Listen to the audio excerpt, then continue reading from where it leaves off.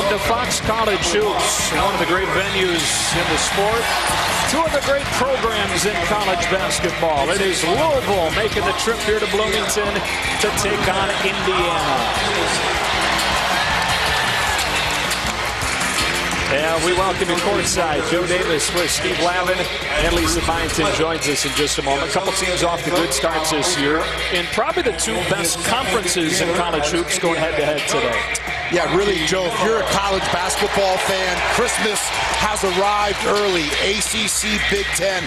No doubt the Big Ten, the deepest conference in the country in terms of potential NCAA tournament bids. The ACC at the top has the most teams capable of cutting down the nets come March. Indiana, high expectations this season. A big part of that is who they've got at center inside, and Juwan Morgan, their senior. Well, Morgan, a player that's improved all aspects from year to year. His confidence on his catches, the aggressiveness, footwork to finish, an adept passer as well, and a Wooden Award candidate as a result. The Hoosiers will play through the big fella throughout. And he's one of our Geico players to watch. On the other side, it's Louisville's leading scorer, Jordan Wara. Another player on the front line that brings versatility. Have to honor his shot. He's coming off a game where he's 4 for 4 from the three-point line, but dangerous off the bounce and can finish at the rim as well. And he's part of this lineup, Chris Mack. Has 3 transfers in it, including the captain and the point guard, Kristen Cunningham. Stephen Enoch coming off a huge performance this week on Wednesday. And for Indiana, along with the senior Juwan Morgan, 2 freshmen, 2 sophomores, and of course the highly touted freshman, Romeo Langford, one of the top recruits they've had here in a long, long time. 20th meeting between Indiana and Louisville, and off we go from Assembly Hall. And it's Indiana coming off back-to-back 2-point wins to open Big Ten play, trying to beat Louisville for the first time since 2002. This is the talented freshman Langford, finding out Durham. And now here they get it to Morgan for his first touch. He backs down, he spins inside, and reverses it off the glass, no good. A good possession, though. If you're Archie Miller, you like the ball movement and investigating the post early in this ball game. Cardinals in the first year under Chris Mack at 6-2, looking for a 4th consecutive win. And what is their final non-conference road test today? Here's Cunningham. Now Sutton for 3. And he's really coming on for Louisville. Guy that they feel like at this point they can't take off of the floor. And this is his first shot today. Very active defense here by Louisville. Both these teams want to keep the ball in front, limit dribble penetration, provide that resistance at the rim. No easy buckets. Rob Finney in and out. Good box out, rebound for Stephen Enoch.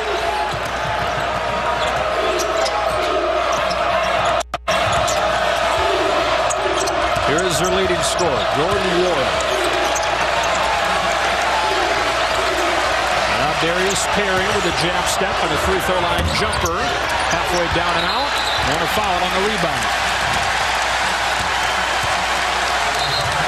So there's Chris Mack. After the 9 years as head coach at Xavier, I think a lot of people thought that he would just ride into the sunset there. Coach there his alma mater forever. Did so for 9 seasons, but makes the jump to the ACC, signed a 7-year deal. Well, and an ideal fit for Louisville to provide that stability, a steady stewardship after some rocky years, some controversy off the court, of course the dismissal of Rick Pitino. But Chris Mack, as good as it gets in college basketball. So far for Indiana, a little bit like their game Tuesday in State College when they started 1 for 11 from the field. They trailed that game 9-0. They covered to win it 64-62. Here's Wara, tried to stuff it down. Morgan came over to help. They reset the shot clock, and Louisville resets the set.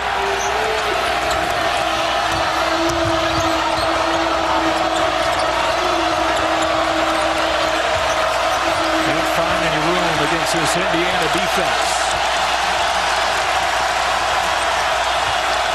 Cunningham driving into Morgan to lay it in for the game's first points. 2.5 minutes in.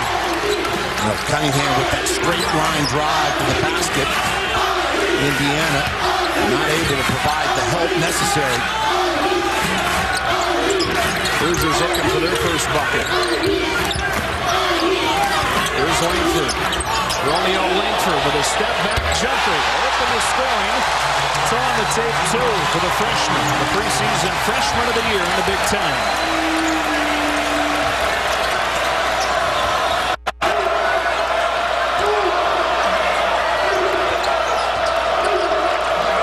War for three. Got it. Good rotation on Wara's shot. Ball coming off the middle three fingers. Flashes one through the net.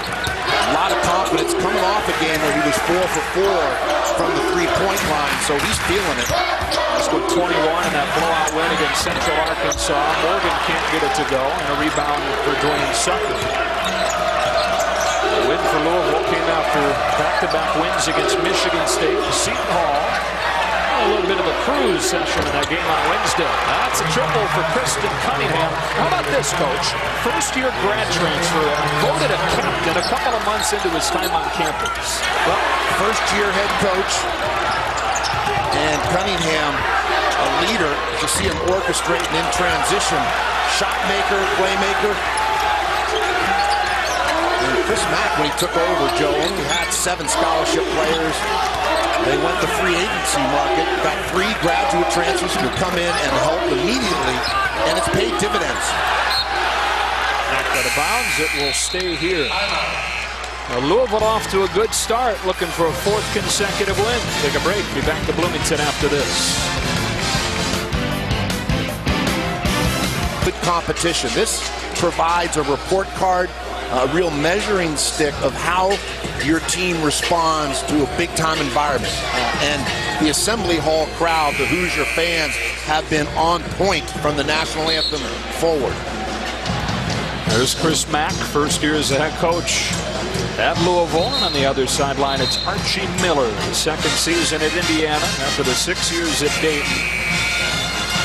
His first year, they went 16-15, 9-9 in Big Ten play, and missed the NCAA tournament for a 2nd year in a row. This feels like a group where if they were to miss the tournament again, it would qualify as a big disappointment because there were some high expectations for the Hoosiers this year. Well, each year, the culture within your own program grows in terms of the standard of excellence. And if you come to Indiana, you want to compete for championships, both Big Ten and national titles. And Langford there, so comfortable. We saw him earlier with the step back, able to create distance between himself and the defender, tickle the twine, and there he just sized one up. Big Ten preseason freshman of the year has the first 4 points for Indiana as fresh off of the bench, Malik Williams gets loose and stuffs it home. Now this Louisville Cardinal team has a bench that early in the season has been very productive. That's been a difference in some contests. Justin Smith and one will head to the line for a chance at 3. And good movement without the ball, well executed, a well-devised alignment offensively. And you see the 2-man game, the throwback, that backside triangle. They empty the post, and Smith able to absorb that hit. Still have the presence of mind to keep the eye on target. Banks one down off the window, Joe.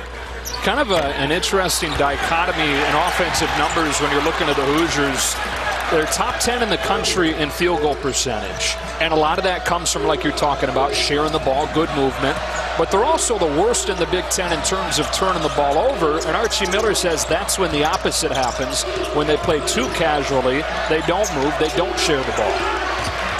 Yeah, I'd say the turnovers and free throw shooting are 2 areas that they have to improve upon if they want to contend for a Big Ten championship. Here is Langford, and a rebound for Williams. Indiana's won back-to-back games to open the Big Ten schedule, back-to-back 2-point wins. As Wara goes baseline right by Justin Smith. A slow rotation by the Hoosiers. Archie Miller will not be happy with that possession defensively, but give Wara credit. A little lift fake and one bounce covered a lot of real estate here at Assembly Hall for that dunk. Here's Smith trying to take it into Wara. Can't hit up close. It's been one of the problems for him in his couple years here at Indiana. Finishing, using that athleticism around the bucket. Now Perry penetrates and kicks. It's Williams on a drive, giving the dribble up. And finding an open man underneath, it's Sutton. And what a start to this one for Louisville. Well, playing in pairs, alertness, finding the open man, a hallmark of Chris Mack's teams. And they're playing with that pep in the step or the confidence in a very tough environment. Let's face it, Assembly Hall is hostile as it gets in college basketball.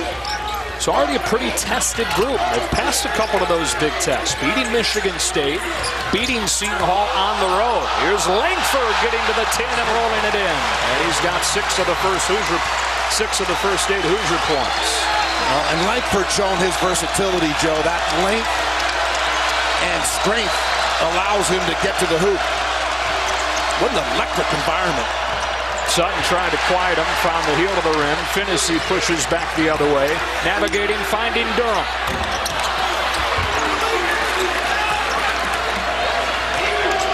Cunningham, when he brings the ball up the floor, keeps the head up like a good quarterback, always looking there.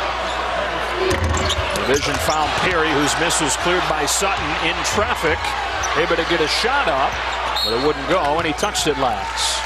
Now Langford, 3 for his first 4. A good start for the Hoosiers freshman. Well, turns one down and then able to maneuver, very shifty in that change of direction. And able to finger roll. Some style points there as well, a little finesse. Mr. Basketball out of Indiana, as Hoosier fans know well at this point, which they've had, as you would expect, a lot through the years. Although their first one since Cody Zeller, that's 7 years ago. That shouldn't happen, right? I mean, Mr. Basketball out of a basketball-rich state like this shouldn't escape Indiana's grasp 7 years in a row.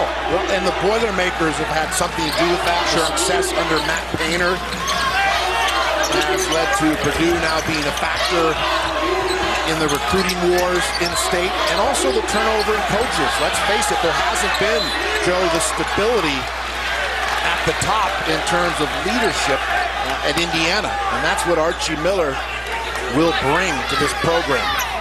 Known as a great recruiter. It's kind of how he made his name under his brother Sean as an assistant at Arizona. So going to Dayton. He's already put together a great freshman class for next season after a really good class this year. They get it in deep to Morgan. And he's got a chance at 3.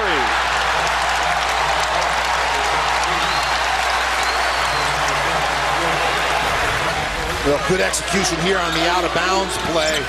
Just carving out space inside. And the muscle, the stick-to-itiveness, and some nifty footwork as well to find daylight, step to the line for the old-fashioned three-point play.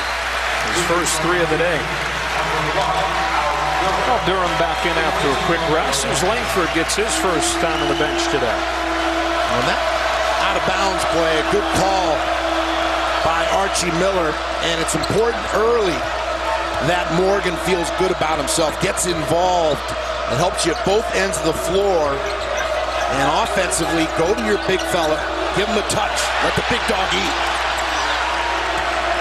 Here's Ryan McMahon. About 80% of his shots come from outside. Didn't look comfortable when he got in with the trees. Working around for a triple from Dwayne Sutton. Well, so many weapons on the perimeter.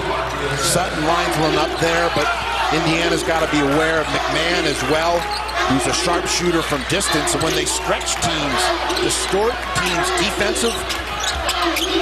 Here's Durham. That puts a lot of pressure because now there's more space in the post and also more seams and gaps for the Cardinals to drive the ball into. So not an easy matchup when you face this Cardinal team that can shoot it from the 3 and can put it on the deck and create. McMahon catch and shoot. They're kind of like looking in a mirror for these two teams, at least from a defensive perspective, isn't it?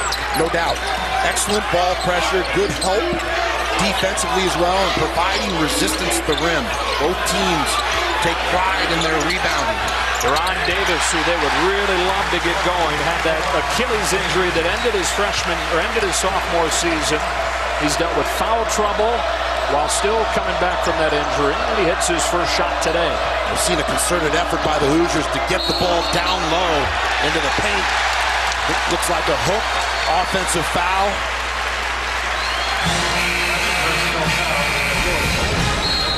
Well, Hoosiers looking to go down low, single coverage, the jump hook. Why not? Bottoms from range. Timeout. A Louisville basketball fan, and though he grew up in the state of Indiana, he was actually closer to Louisville's campus than Bloomington, his hometown of New Albany, Indiana, just across the Ohio River, about 6 miles from Louisville, compared to the nearly 90 miles to Indiana. Both schools recruited him, but after the recent coaching change, Langford eliminated Louisville from his list. Chris Mack did try to reach out, re-engage, sent a text message to Langford's dad, but it was too late in the process.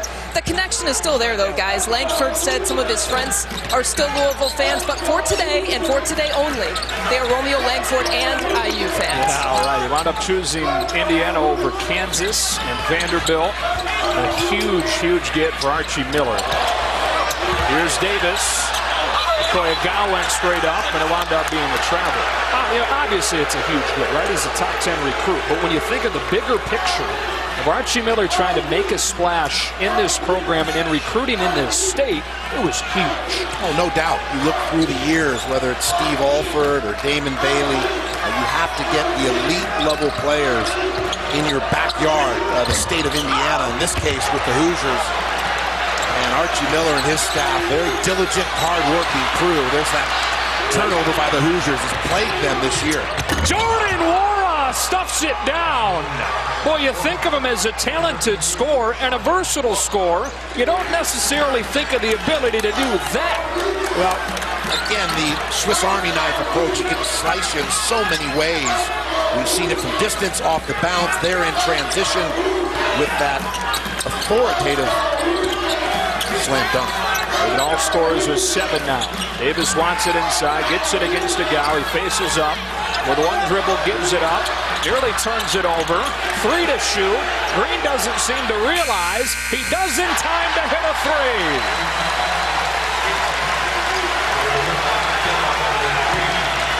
Big shot as well. An answer for the Hoosiers from distance.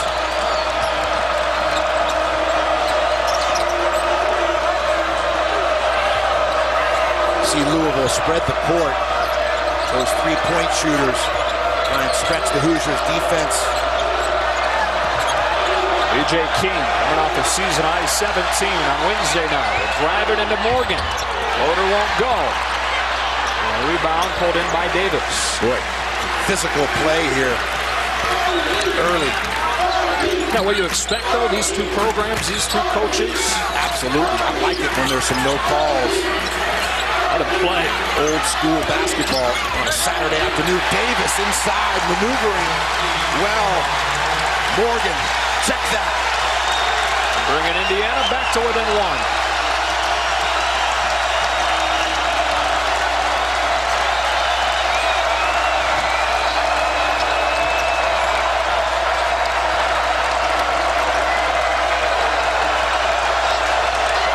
Inside 10 to shoot.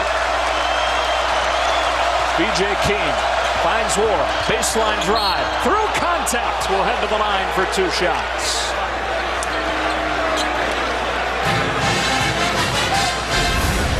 Hoosiers going down low. Little isolation. The back down dribble by Morgan and finish. And how about Wara behind the back?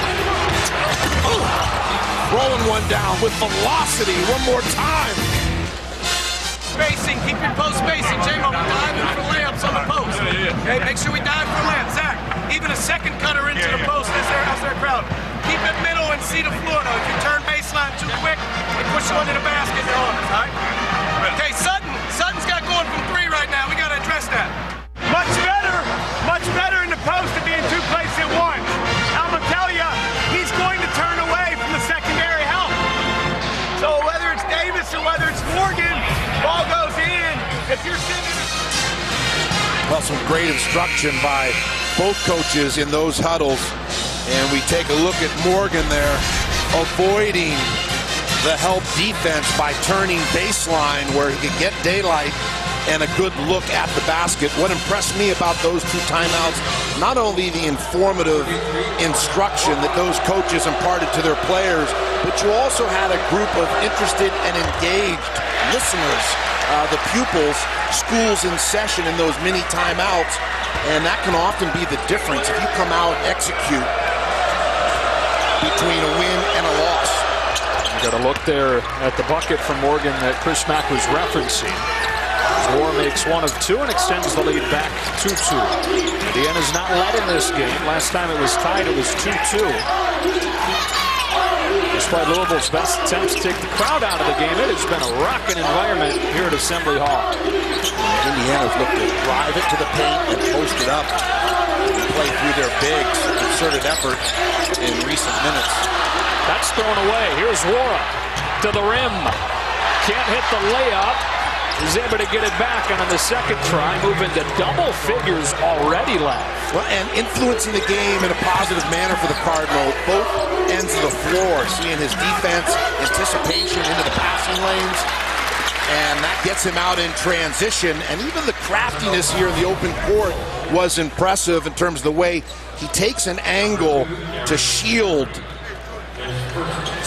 the defender, tries to pick up that foul, and he's there. Poor hustle by the Hoosiers to get down the floor to pick up that rebound. Wara able to get his own and put one back in. Meanwhile, Romeo Langford missing the first free throw, and it's been an issue for the Hoosiers this season. One of the worst free throw shooting teams in the country, although coming off their best performance at the line when they hit 11 of 14 at Penn State Tuesday. On this trip, he's got one of two. I think I heard somebody from the Indiana student section, which was really quiet, scream on that first attempt. I think there's an inside job there. Louisville fan in the middle of the student section. An infiltrator. Yeah. He's no longer there. They've booted him. It's a matter of seconds. Yeah. Sutton into the lane. Through contact, Dwayne Sutton able to finish. Sutton at 6'5", highly skilled. Langford to the cup. Good coverage there. A contested shot because of the early help or rotation by the Cardinal. There is Perry in the mid-range game, can't hit. That's where Langford, as he matures his game, becomes more seasoned. We'll see when he has a double team and draws that type of attention from opponents to be able to pocket pass or fan the ball back outside to an open teammate. Justin Smith, point blank, no, and then a foul on the rebound. Goes on Indiana. Evan Fitzner is first. Here's Sutton, just able to stay with it and split defenders and put one down off the window. And he's showing his ability from long range as a sniper, but also to put it on the deck, those broad shoulders and a stout approach, a very physical basketball player. Stephen Enoch establishing good position against Morgan. The UConn transfer spinning, and a hook shot goes for a guy who's really coming around for Louisville and had a huge game against Central Arkansas, scoring 16 points and pulling down 9 boards on Wednesday. Yeah, and Enoch comfortable there. He knew that there was no help coming from the Hoosiers in single coverage, isolation. Why not? Well, that looked like a travel. It was right in front of Chris Mack on the Louisville bench. He couldn't believe it wasn't called. Chris Mack wanted to help trap along the sidelines there to help his team. Durham nowhere close. Indiana's gone a little bit cold on the offensive end. No angles to the basket. Good help as well by Louisville. And one and done. Holding Indiana to one-shot possession. There's Perry, no good. It's really amazing what Louisville's been able to do on the defensive end this year. Stylistically completely different than what they're used to around there in the first year under Chris Mack. Inside they go to Morgan. The kick, the three. Langford, no. The rebound, Sutton. Well, you're right, Joe. Chris Mack's approach to be strong on the ball, harass the basketball, try and level off dribble penetration, but still be aggressive in terms of ball pressure and then provide help behind that ball pressure.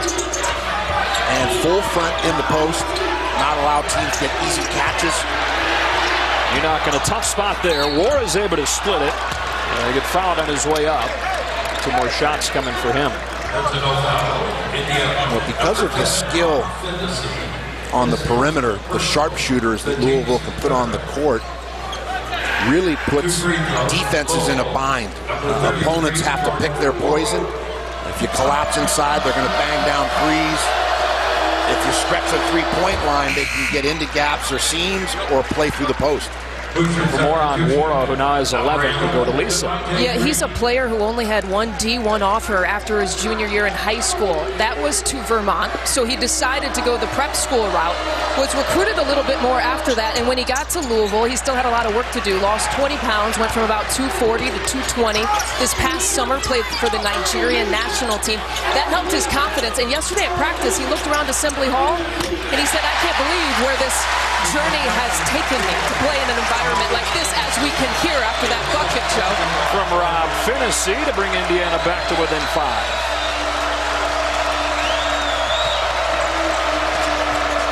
Here's a lob. A tough catch for Enoch. Couldn't pull it in, and last touch by Indiana.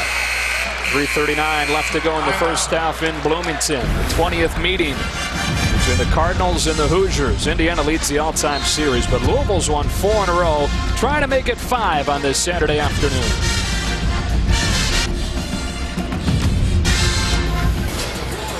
All right, Mike, it's been a great day of hoops so far here on Fox. And of course, after the 17-year run for Rick Pitino ended in the scandal, and then the year under David Padgett, Louisville goes out and hires Chris Mack in late March after the 9 seasons at Xavier, and didn't bring in any freshmen for his first season, but already has a top 5 recruiting class for next season with 5 top 100 prospects on it. Back-to-back losses earlier this season against Tennessee and Marquette, then upset Michigan State in overtime. Followed that with a road win over Seton Hall, looking for their 4th consecutive win today. Joe Davis, Steve Lavin, Lisa Byington at Assembly Hall. Rob Finney with the ball for the Hoosiers. His fellow freshman Langford.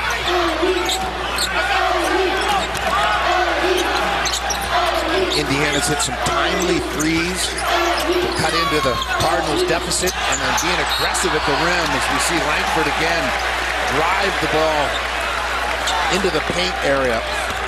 And that's a way to create point production, is put the ball down low to your bigs on post catches, but also with quick ball movement and driving the ball into the paint and drawing fouls. Get yourself closer to the bonus, eventually the double bonus, and you can chip away the deficit by knocking down free throws. That's just been easier said than done for Indiana much of this season. That's been a mystery. Anemic numbers from the free throw line. Coach Miller thinks it's contagious like poison oak. It's kind of spread throughout the roster. Good take. Morgan off of the glass. 7 for Juwan Morgan. Indiana back to within a possession. Inside 3 minutes here in the first half.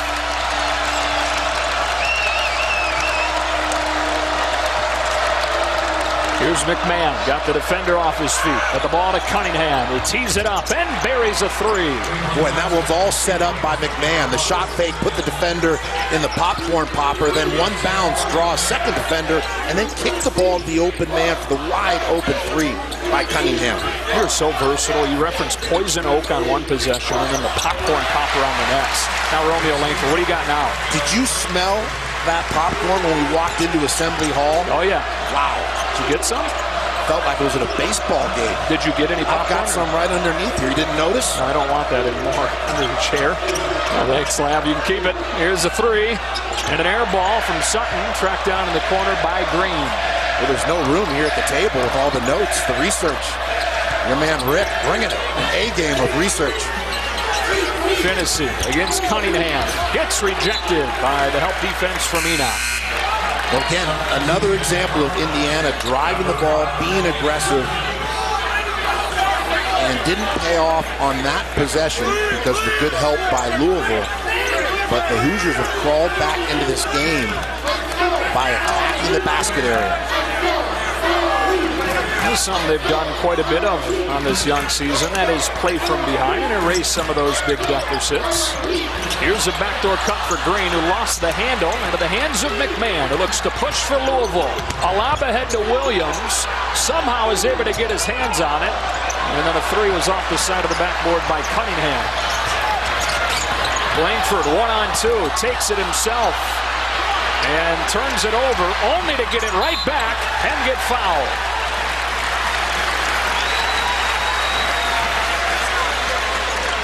Aggressive offensive mindset. Langford has to be careful within that aggressiveness to also play with purpose, make good judgments or reads off the bounce, because Louisville and every team he faces this year is going to have an 8-in-the-box approach in terms of help defense, and multiple defenders will be in his path to the basket. And that's why it's so critical that he makes good decisions off the bounce and also keeps his balance, keeps his feet under him so he can make those reads, whether to take the shot himself or gather and then kick the ball to open teammates. And one of the Big Ten's top scoring duos doing it again today.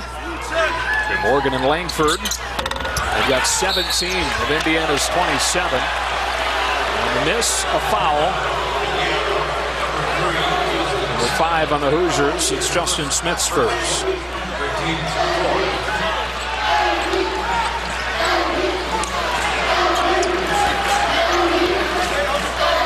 Louisville is not trailed in this game. They lead by 3 with a minute and a half.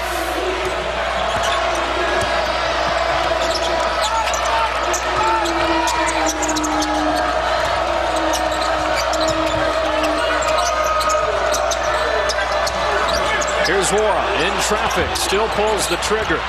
Rebound from Williams. McMahon takes advantage of the second opportunity. Intelligent basketball. Great time to shoot the three-pointers off offensive rebounds because your opponent is in rotation. And that's where you get the open looks. Great pass by Williams, and McMahon pays it off. And Langford's going to get another chance at the line with a 1-and-1 here.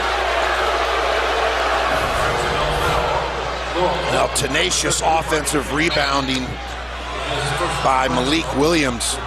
Rebounding out of his area.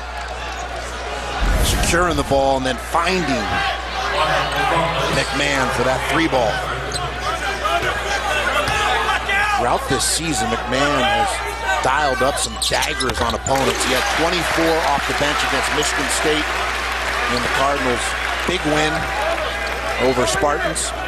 And then against Seton Hall in the second half, some timely threes as well, as they're able to beat the Pirates on the road. Those are quality wins that the NCAA tournament will put under the magnifying glass. And when you look at the criteria of the NCAA selection committee, it's about picking up those type of wins that put you in the NCAAs. Foul line continues to be a problem for Indiana. 4 for 8 in this first half.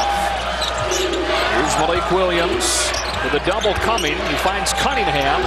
McMahon got the defender off his feet, gave it right back for a Cunningham 3 that's off the line. The shot clock turned off.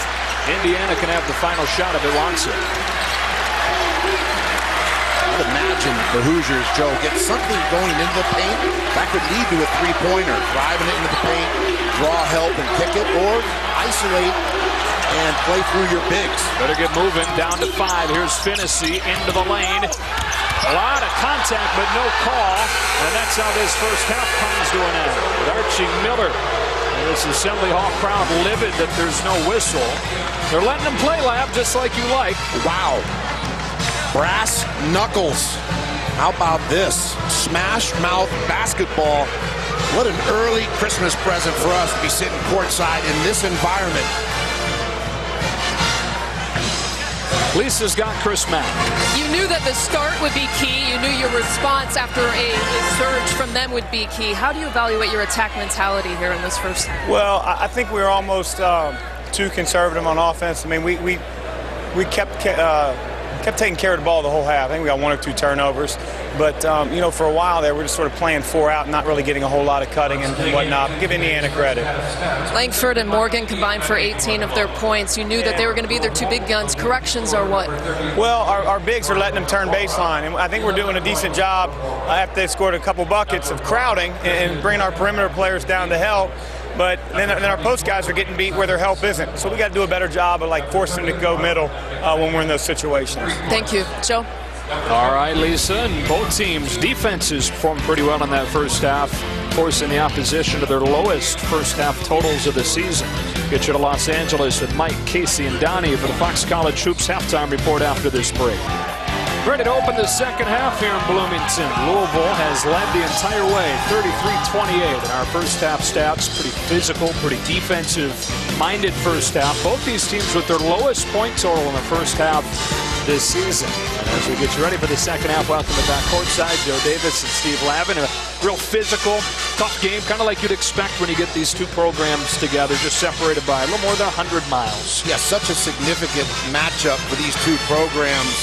And when you look at the stats, really pretty balanced, other than Louisville with 3 more made three-pointers where they separated themselves, and also 7-0 in terms of second chance points.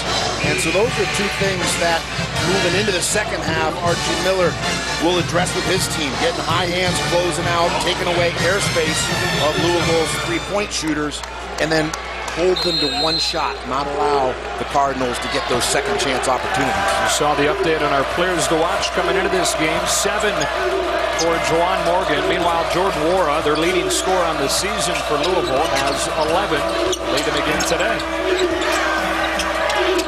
So here we go in the second half. The Cardinals trying to win their 4th in a row under first-year coach Chris Mack.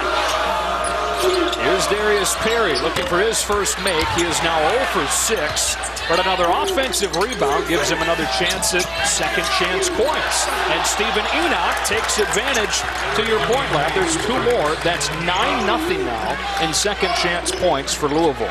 Yeah, and give Enoch credit there. He posted up right under the basket, almost like Chief, and one threw over the cuckoo's nest when Nicholson kept loading up Chief. I'm going way back now. Some of our viewers will have to Google that film, yeah. But was an Academy Award winner, a guy named Jack Nicholson. Oh yeah, heard of him. But Enoch didn't go to the block. Instead, he just carved out position at point-blank range and ends up with a 0-footer. That's high-percentage basketball. Morgan looks like just got hit up high underneath by Enoch. They're not stopping the play yet, but Morgan's taking a look at his hand, reaching up to his face, seeing if there's maybe blood. Oh, might be blood after that. Justin Smith with an attack of the basket for a slam. Well, hello. Talk about smelling salts. That is high-percentage basketball. A 0-footer, a good counter punch or answer as he punches one through the rim, up, and away. And they got Enoch for his second foul. Justin Smith is going to head to the line for a chance at 3. Let's take a look. The officials are taking a look as well. 13 in white. Turned right into it. Yeah, that's an incidental. It wasn't as though he was throwing the elbow. He just had his hands, the equivalent of horns, up and out, but didn't thrust it in an intentional way, at least from that initial angle. Now, again, keep in mind, ref's got to make a bang-bang call, now reviewing it. I beg your pardon, Lab. There was no foul on the dunk. Second foul on Enoch came just before that. Yeah, that's an example of that replay of just 2 players fighting for post position. Offense trying to get a good catch, carve out space, and defense trying to front or 3-quarter and not allow that pass into the interior. And it'll be interesting to see how the officials call the game in the second half. To this point, they've really let these 2 teams play, which has been refreshing, kind of old school basketball. But they will be mindful to make sure it doesn't get too physical, Joe.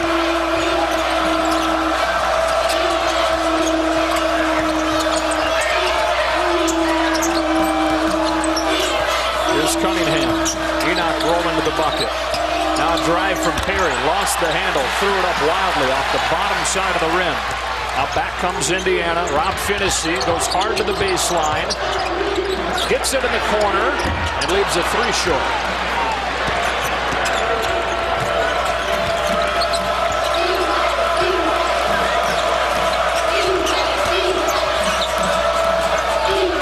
Wayne Sutton leaves it off for an Enoch slam.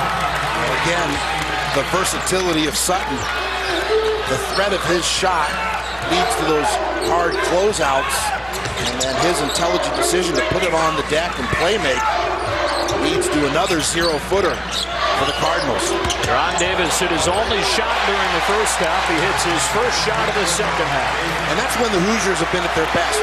You don't have to force the action in the post, but at least explore it, investigate, let your bigs get touches, force the defense to collapse, give yourself a chance to get fouled or make a high percentage look. Perry gets around Durham. It's into the hands of Enoch, looking for two more second chance points. Instead, he turns it over. Finney on the push. Into the lane, a finger roll, but an offensive foul.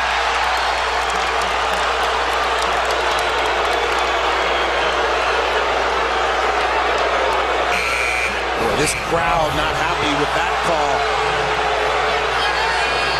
Good position. What do you think? Archie Miller not happy. But that's again where you have to be mindful as the offensive player to maneuver at a speed where you know that second line defender is coming and be able to stop and pop or fan the ball out to an open teammate. Jordan Wara tried to force it up there. Got it back again and got fouled. And Louisville continues to dominate on the offensive glass. And Archie Miller, besides himself, livid. And early in a coach's career, as Andy Miller, as Archie Miller is, you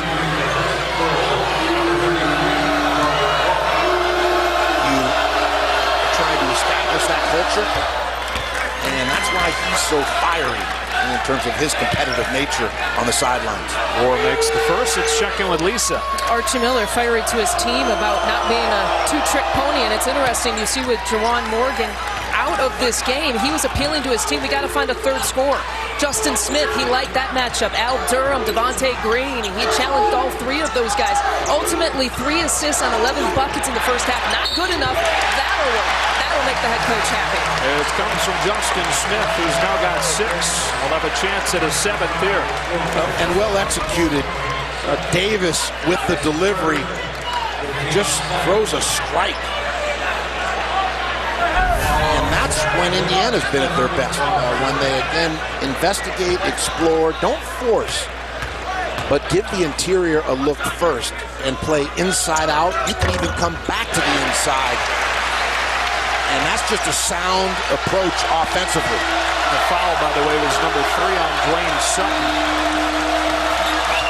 Justin Smith now is 7, trying to provide that third option for Indiana offensively.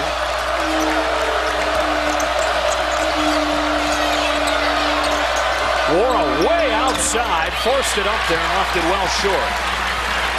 The important thing is they finished that defensive possession with a rebound. Al Durham still looking for his first points of the game. The guy averaging close to double figures on the year. Justin Smith finds Durham. Now Deron Davis puts it on the floor, into the lane, defender off his feet, and the foul.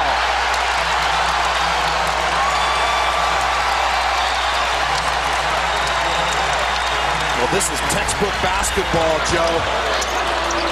Here's the back down in single coverage. Davis goes to work. We've seen this jump hook on multiple occasions. The ball comes off his fingertips very softly, just like a jump shooter. The hook shot is the same. And if you want to get that carom or soft bounce, you got to let it roll off those middle 3 fingers softly. 7 for Davis.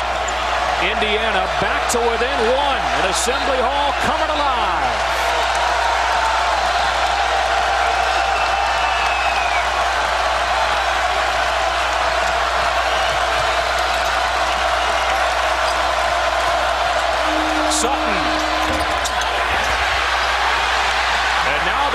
with a chance for their first lead of the day. It's Finney to the rim and rejected by Williams.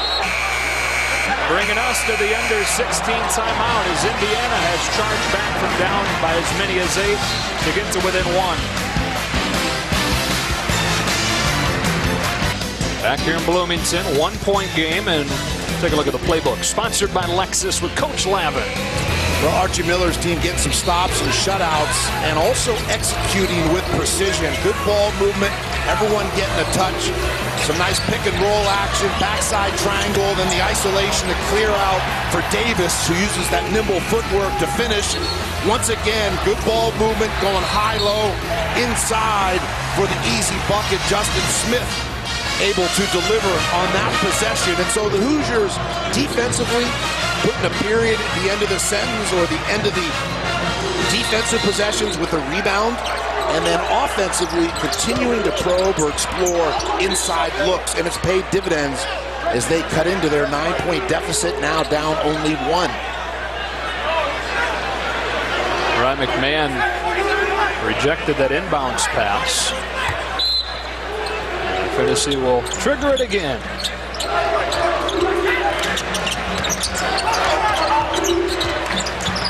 Want to go back inside. Ron Davis defended by Williams, doing his best to deny the ball entry. Continues to front it. Shot clock down to 10. Here's Justin Smith. He's working both sides of the floor. It's a good sign. Good defense here by Louisville as well. Back into Smith, who gets blocked by Williams, and just not a whole lot of space there on that possession for the Hoosiers. Good offense and good defense. And that happens sometimes. Got a stalemate. McMahon gets fouled. That goes on Smith. Both these teams so well prepared, and both head coaches have a feel for one another, a familiarity with what the other is trying to do, and that's why we're seeing this defensive battle, like two great pitchers in baseball, which you can appreciate as the voice of the Dodgers. We're watching, this is Koufax against, Bob Gibson? Wow, sure. You want to throw it back there? That's 3 for McMahon. It's a little too strong. They have a guy now named Kershaw, a little more modern take on it. That's right. I'm exposing my age over the hill. Ron Davis backs down, off the rim. Rebound to Williams. Although Sandy was quite a basketball player. How about her shot? Yeah. A tongue twister if you say it quickly a number of times. I'll leave that to you. Williams got around Davis, and then like a bar of soap, Steve Lavin. Wow. Too much corn on the cob with the butter at the pregame meal. Did a nice job of sealing, but just couldn't pay it off. I mean, don't you use the little stabbers on the end of the corn? Doesn't matter how much butter you have. It is the holiday season, so it's appropriate we weave in some corn on the cob, mashed potatoes. Langford launches, nowhere close. Rebound Wara. Indiana tantalizingly close. Unable to get over that hump. Now, that was not the offensive possession. Block from Morgan on Wara. That Archie Miller would want. And here's the crowd, the help defense.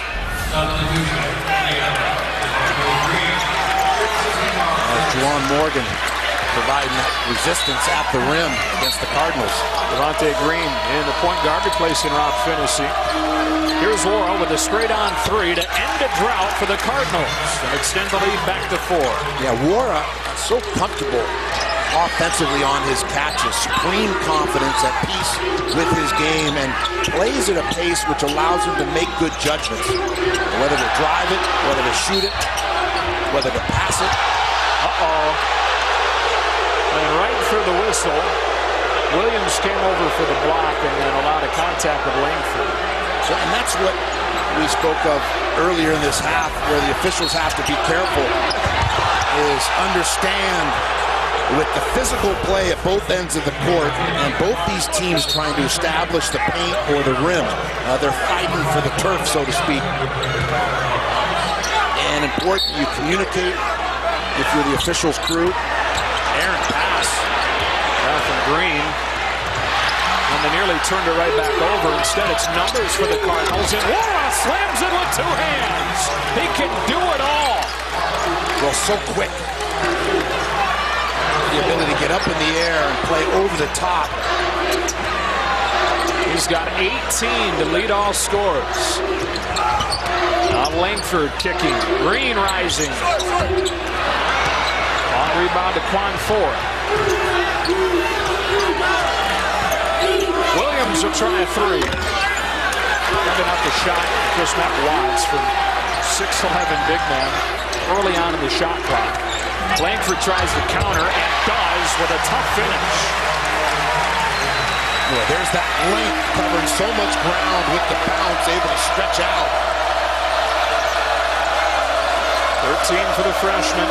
Double figures in every game of his Indiana career so far. Bora's feeling it. And turned it over.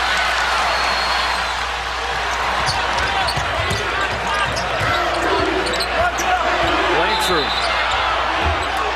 Fouled on the floor by Quan Ford.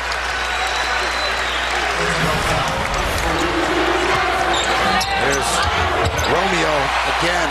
One bounce, but long strides as he bounds from one side of the floor to the other, and then the length to put it down off the glass for the bucket. That's a little glimpse of his potential, not only in college, but obviously NBA prospects looking at him as a candidate at the next level. I got the feeling like those 5 seconds were running out. We're able to get it in. Indiana looking to beat Louisville for the first time since 2002. Langford barrels inside, and the second offensive foul of this half for the Hoosiers. And a big part of Louisville's attack today has been Jordan Wara. 18 points to lead all scores. At both ends of the floor here, navigating along the baseline, jamming one home, probing the high ball screen. Defender goes under, he sees the daylight, tickles the twine from distance, and again playing power or muscle basketball. Actually, I've known Jordan Wara since he was 9 or 10 years old. His father, an excellent coach in Buffalo, Erie Community College. Matter of fact, they're 8-0 this year, ranked 11th in the country. He'd be here today, but his team has a game. And of course, having coached at St. John's, we recruited a lot of his father's players because they were well-schooled. Shot clock's inside of 10. Akoi Agau. Good box out from Zach McRoberts, fresh into the game, and he clears the rebound.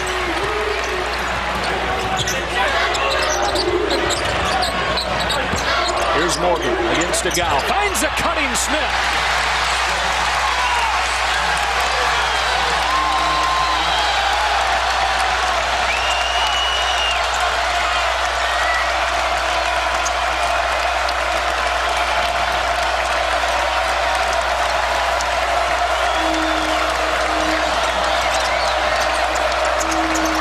McMahon way outside to silence the crowd.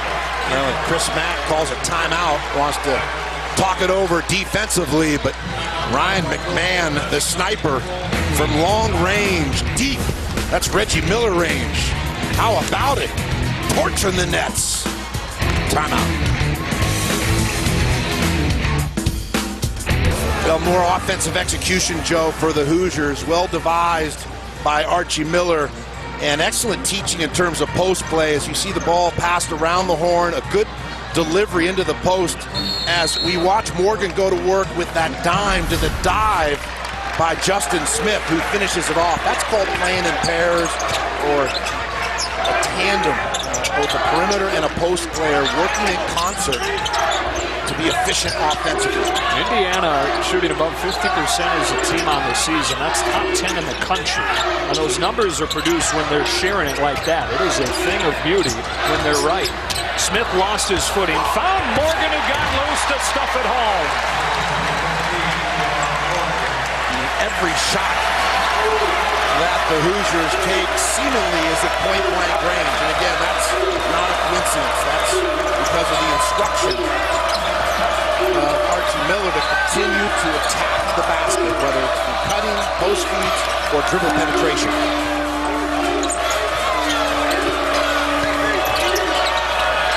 Green comes up with a steal. And now 1-on-2. Devontae Green got blocked from behind by Enoch. But a whistle and a foul. Nope, they're going to call it goaltending. There's a goaltend on Enoch. Count the basket and a 1-point game midway through the second half in Bloomington.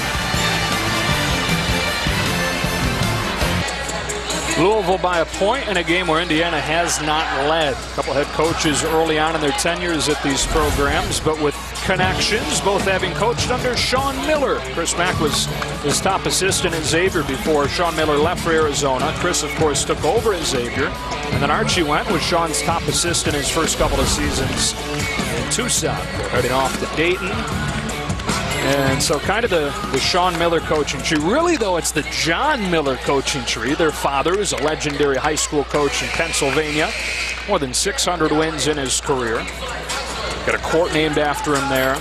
And when you talk to Archie or Sean Miller, they have such great respect for their father, not only as a loving father, a parent, but also the way he sees the game. And he informed both Archie and Sean in terms of sensibilities in coaching. The lens or the prism that they look at the game through is a result of their father. But a 1-point game, midway point of this second half. Sutton launches a three. That's short. Finney with his eyes up. 2 point guards on the floor right now. Here's Green. And now Finney again. Coming out of the timeout, let's see what Archie Miller instructed his team to look for. It appears, again, the investigation to something inside, whether it's driving or post feed. Green able to wrap it around. Morgan got fouled, and we check in with Lisa. You had it exactly right, Lav. And at the end of that possession, that's exactly what Archie Miller told his team to do, is get Juwan Morgan more involved. He was encouraging his team to see more inside-outside action. That will encourage a little bit of a chess match, because in talking to Chris Mack before the game, he said we can't let Juwan Morgan catch the ball too deep into the lane. And if he does catch it, free throw line extended, look for them to surround him. We'll get a lot of traffic in there. All the production, Lisa, has come inside for Indiana. They're just 2 of 11 from outside, kind of reverting back to last year and the struggles they had from 3. Here's Green in the drive. Contested shot wouldn't go, but an offensive rebound for Smith. Second chance opportunity has been dominated by the Cardinals. 14-0 to this point in the game. But the Hoosiers here have a second chance opportunity because that offensive rebound. See if they convert. Take advantage. Under 10 to shoot. Here's Morgan. Tipped in the air and cleared by Wara. Not a bad look. Just didn't get the lift, not enough legs on that shot, coming up short. Cunningham got a little too fancy with it. Indiana ball.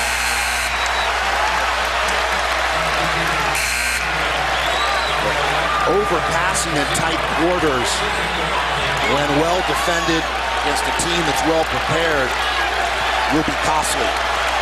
That's the 6th second half turnover for the Cardinals after they turned it over just twice before the break. Romeo Langford.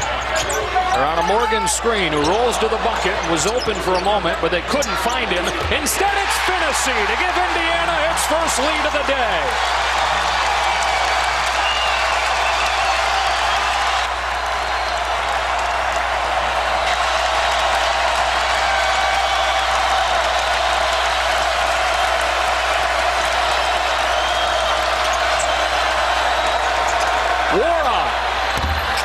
Louisville right back in front.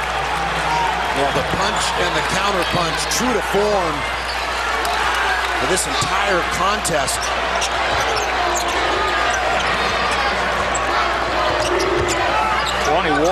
Jordan Ward today. Dangerous pass. Gamble from Wara leads to an opportunity for Indiana and another lead for the Hoosiers as Morgan heads to the line for a chance at 3.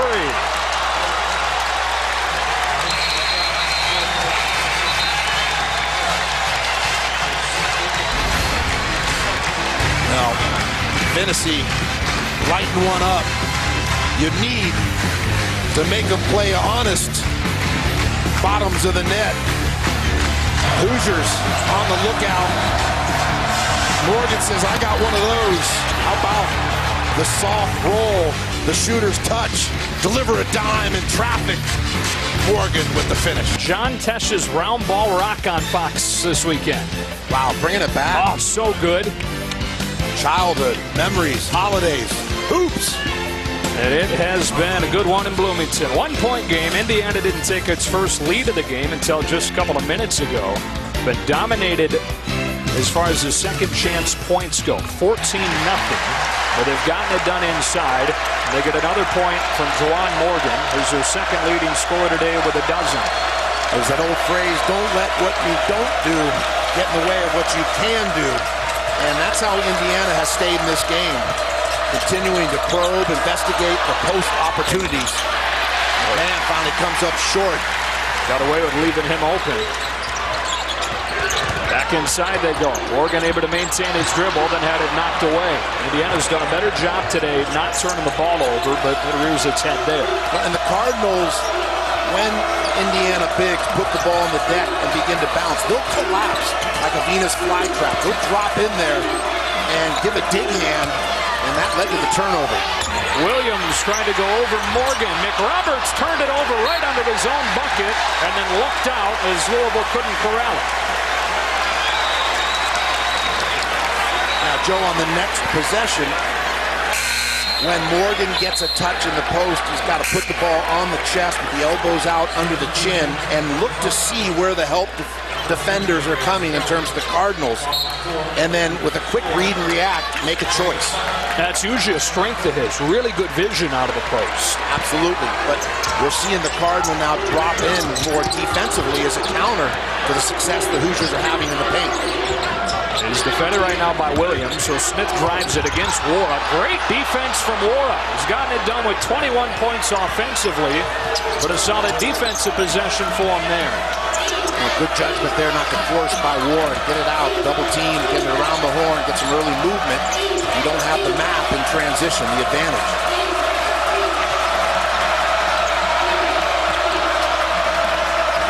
Williams thought about it. Instead, hands it off to Perry with just 5 to shoot. He's 0 for 6 today.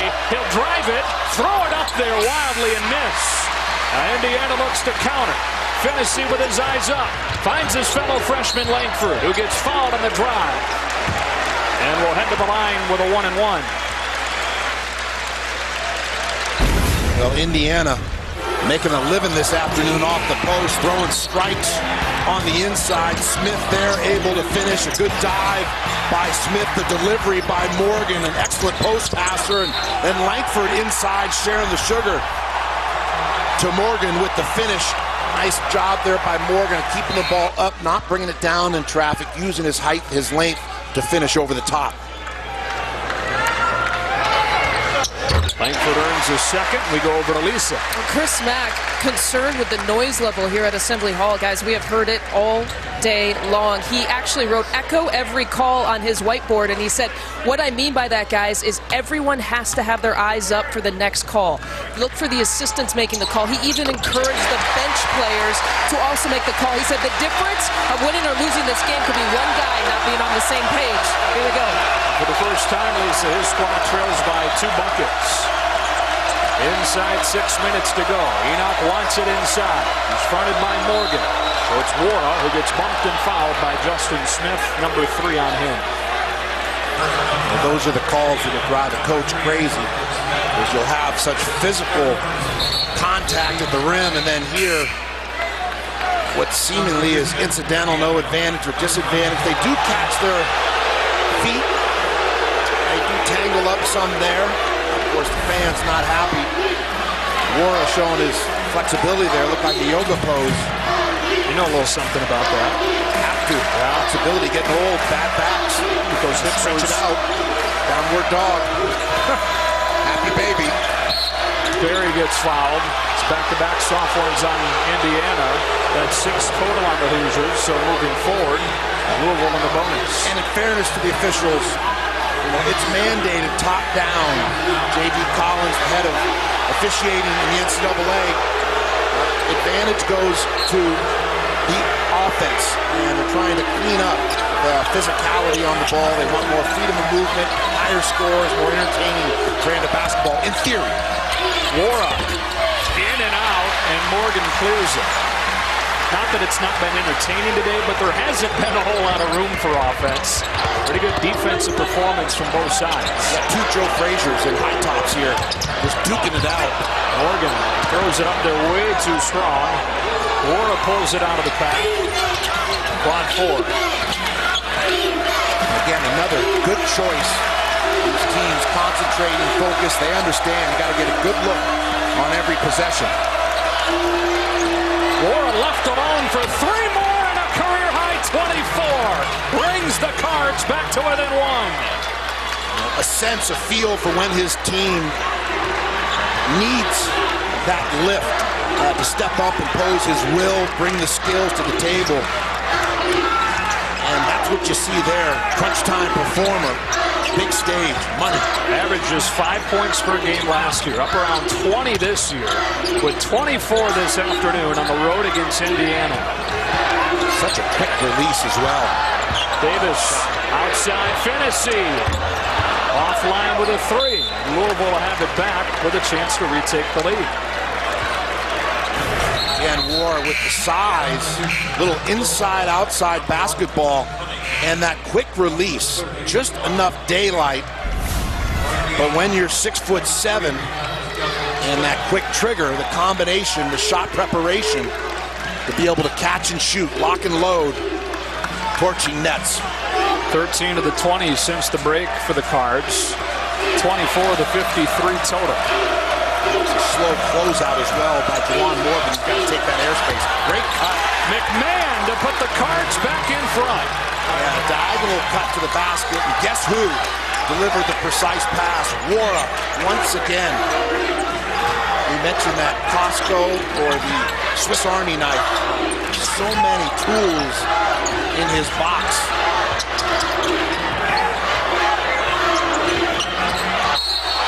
That's a foul on Enoch, and it will put Indiana at the line. 1-1 coming up as part of what is going to be a tremendous finish in Bloomington. 2 of the great programs in college basketball, and a good one today.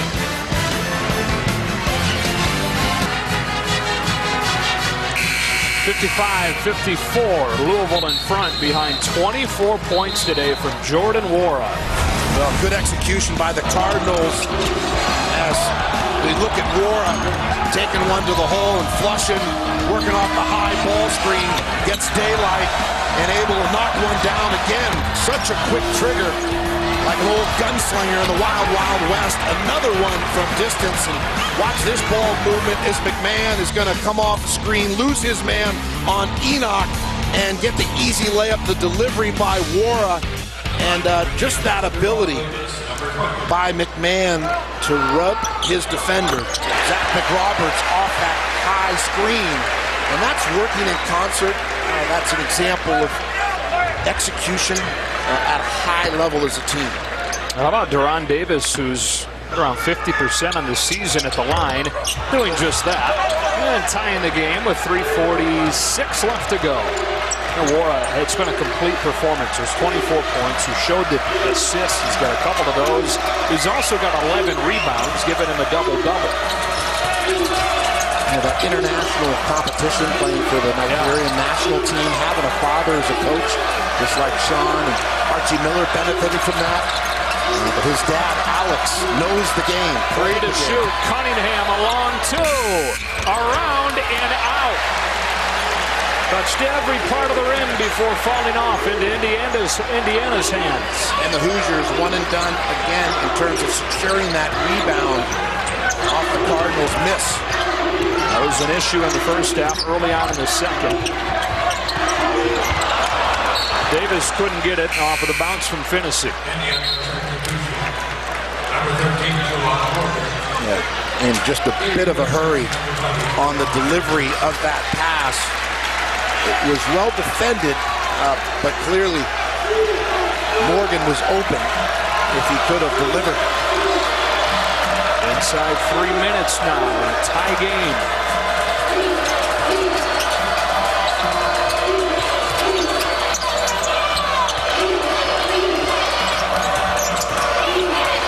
Sutton, stop and start.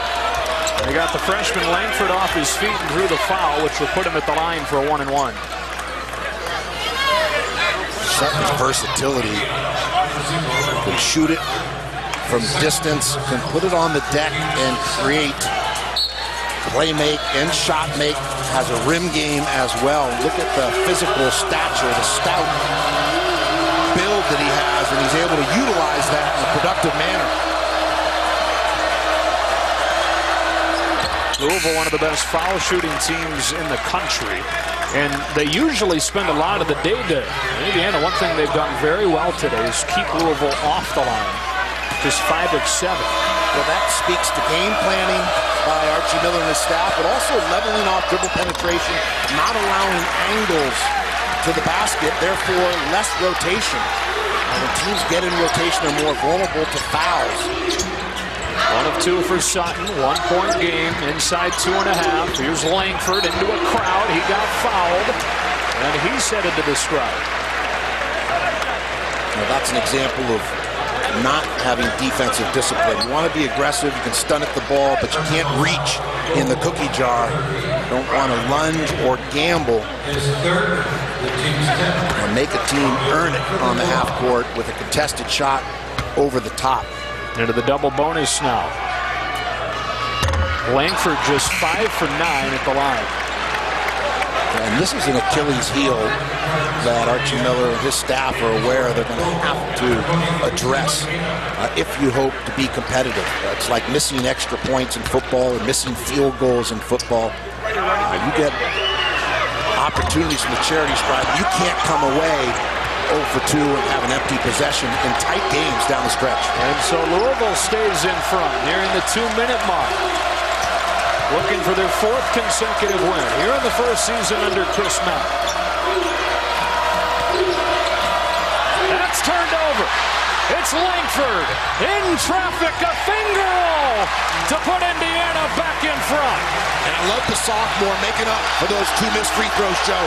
Get it back on defense.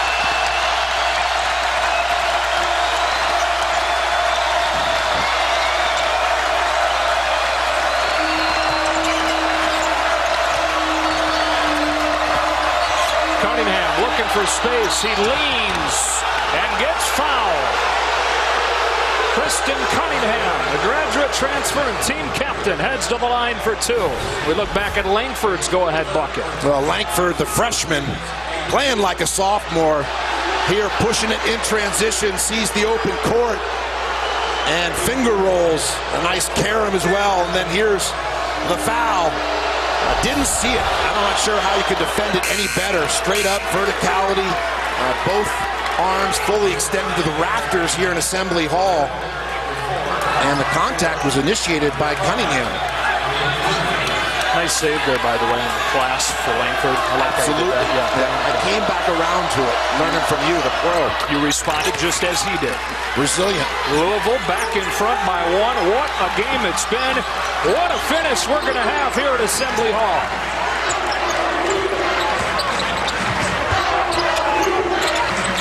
Got to go back to what's worked.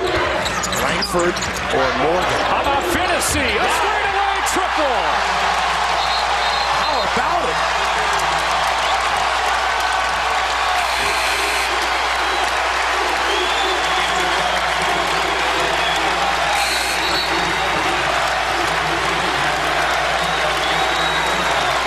From one freshman to another. From Langford to Finney. Indiana by 2 with 1:15 left.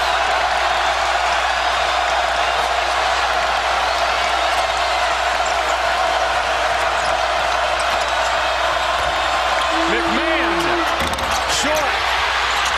Offensive rebound. Warren leaves it short as well. And tracked down in the corner by Finney. Inside of a minute left to go.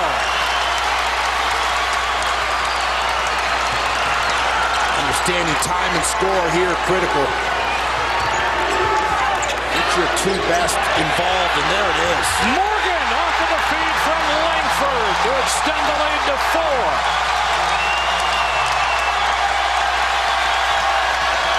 Cunningham quickly the other way. He can't hit. And a rebound from Morgan, who's promptly fouled.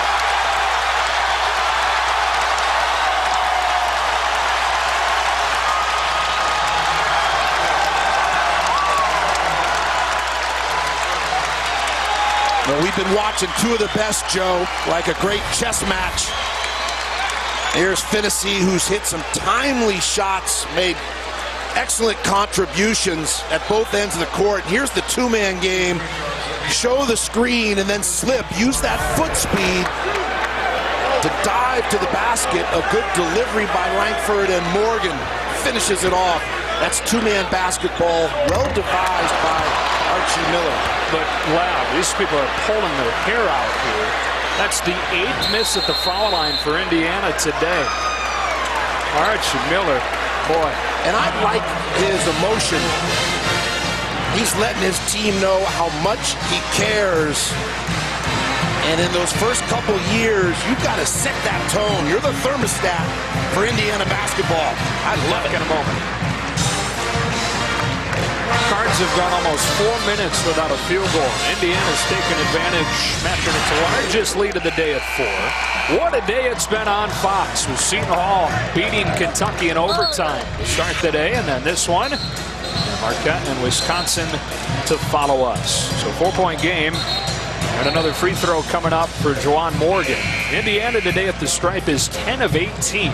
And it continues to be a perplexing issue for a team that overall, from the field, is one of the best shooting teams in the country. Well, and it happens. It does become psychological at some point. And that's why you'll have sports psychologists like putting in golf, the short game, that sometimes plagues a golfer. The same can happen in basketball. But you got to keep working at it, get in the gym, work on your routine, and make the adjustments from a mechanical standpoint in terms of technique. He makes 1 of 2, and it's a 5-point game. 15 from Morgan. Louisville needs it badly. Cunningham tries to provide it with a baseline drive. He gets cut off, and Williams steps out for a 3 that's offline. Cunningham is on the baseline, and Indiana's got it with 19 seconds. Well devised defense, and that's a look that Archie Miller will live with. Took away the drive, the basket on the interior, and they were left with a jump shot by Williams. Both Williams and Warwick going to the bench with the 19 pressure seconds.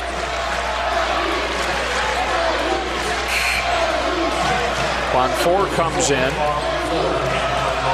Key here is having the spacing on your press offense where you can make a secondary cut. Often the first cut is taken away by a switch or good defense. It's that second cut. Get it into Langford, and he gets fouled from behind by Sutton. It has been an issue for Indiana this season, breaking the press. It's been an issue controlling the ball.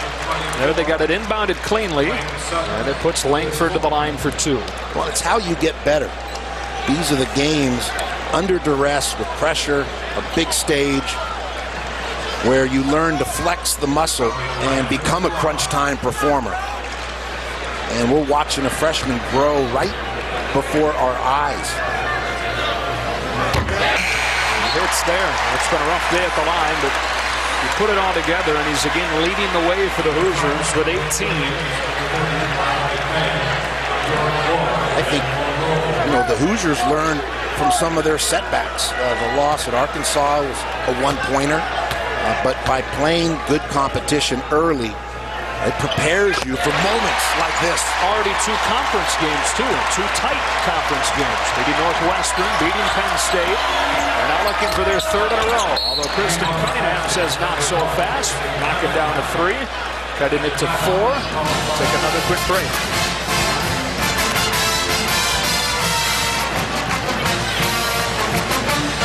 Prior to that 3 from Cunningham, an 8-0 Indiana run. In a game they trailed for the first 35 minutes. They now lead it by 4.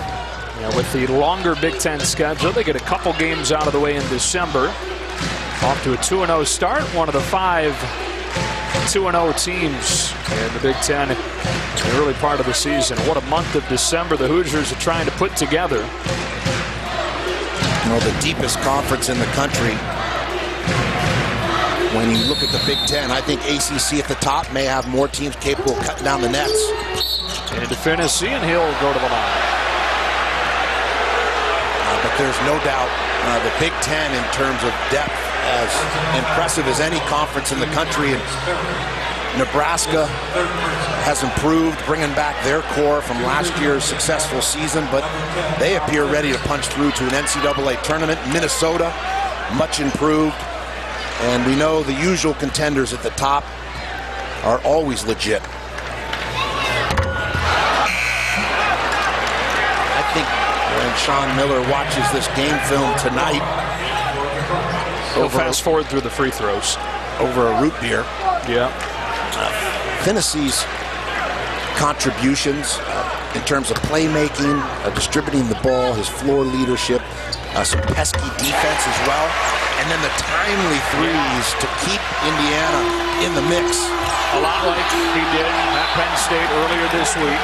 Cunningham had to knock that out of bounds. But yeah, when Indiana has needed him, the freshman's been there. That's big picture too. Devontae Green was injured early on this season. One of the silver linings to that is that Indiana's been able to find out what they have already in the freshman Finney. And go to the monitor to ensure that they have the call right. And Louisville really has used the same recipe in preparation for ACC play. Going against tough competition at Seton Hall. They pulled the win out here. They're going to review who the ball went off. Could have been a traveling call there as he took 4 or 5 steps. I think it went off Cunningham's forearm left. Yep, headed towards Martinsville there early as he got the traveling call but didn't get the call. I agree. I'm not going to... I concur with your thoughts on this, Mr. Davis. Thanks, Slav. Yeah. You're always there for me. You're kind of a video replay expert. Am I? Because of all your time in baseball.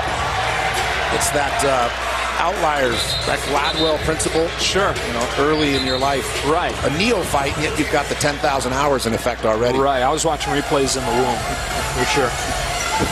Well, actually, they keep the call. And we'll inbound it with 5 seconds, down 5. Needing a quick score, a quick turnover. Tried to get it into McMahon, couldn't find him. Quan 4 climbs the ladder. Now it's McMahon getting fouled by Langford.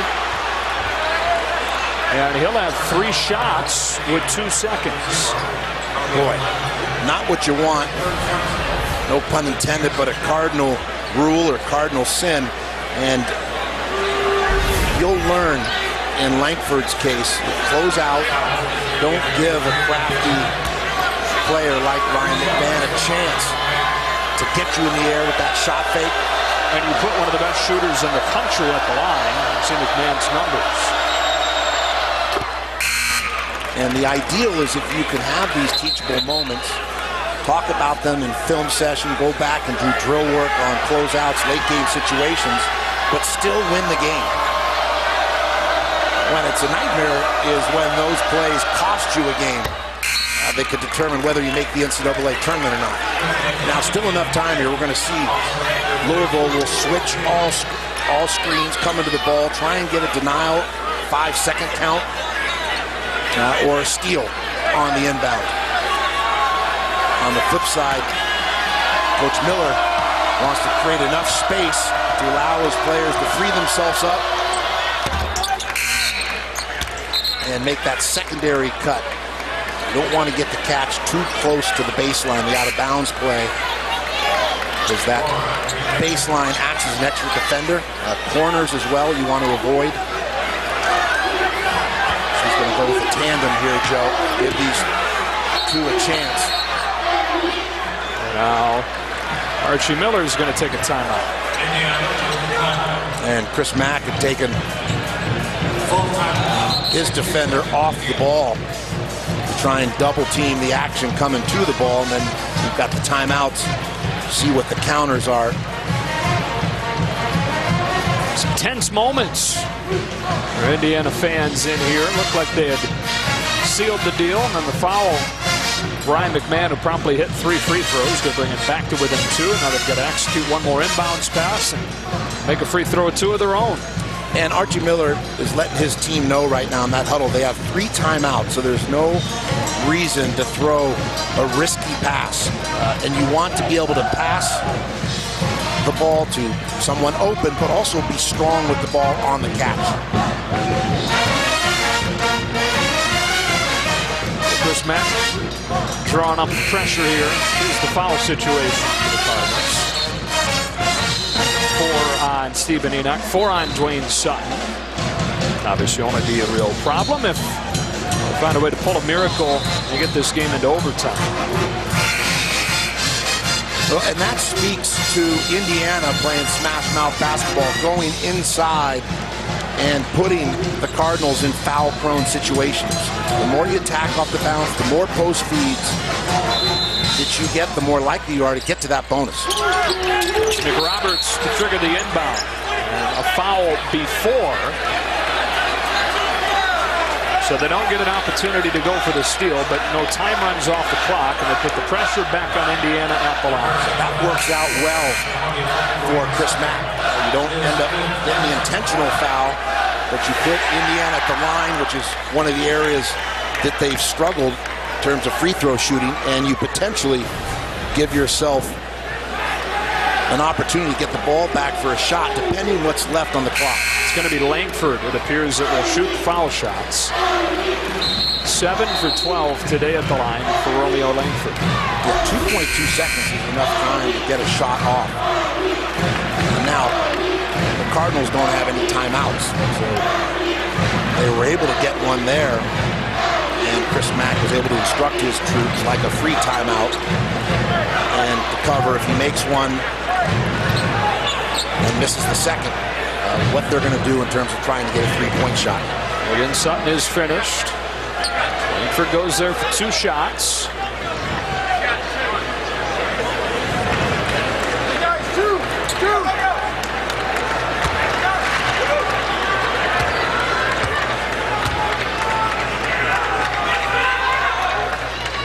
Takes a little pressure off himself, making it a 3-point game. Now tries to put it on ice.